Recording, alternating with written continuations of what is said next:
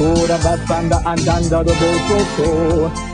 I think I have about the worst track record on earth as far as picking preachers. I lost my whole income to Jim and Tammy Faye. My first husband divorced me. I swore we'd make $1 million on Heritage USA. Never happened.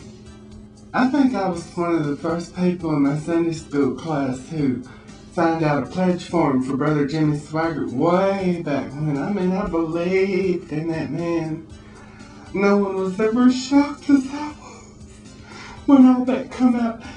Besides that, I had went to Jimmy Swaggart Online Bible College, and I feel like that's compromised my degree. I hadn't been able to get a job on that ever. I was pretty sure that I had found the right one when Robert Tilton came along.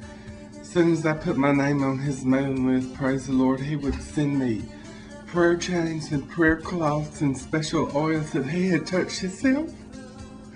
And he'd send me a form letter that was marked Dear Betty in real special letters, and all I'd have to do is send $15, $20, $50 back and just pray on things. It was supposed to all be done by faith. I was going to get a new Cadillac, a new house, a new car, a new husband, new everything.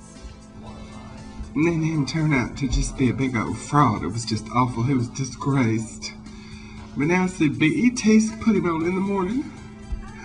More lost sheep to father. I called down there at BET. I was trying to warn him, and after about 50 rings, I got some old gal named Shamik, and she didn't know what I was talking about and hung up.